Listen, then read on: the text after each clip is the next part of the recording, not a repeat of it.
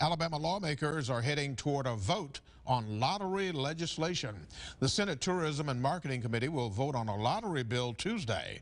The committee is set to consider a bill by Republican Senator Greg Albritton of Atmore that would limit a lottery to paper tickets. A rival bill to also allow electronic gambling terminals at state dog tracks is not on the agenda. If the proposal is approved, the idea would go to a statewide vote. Albritton says he's optimistic about the bill's chances, but cautions it is not a slam dunk. Alabama is one of 5 states without a state lottery.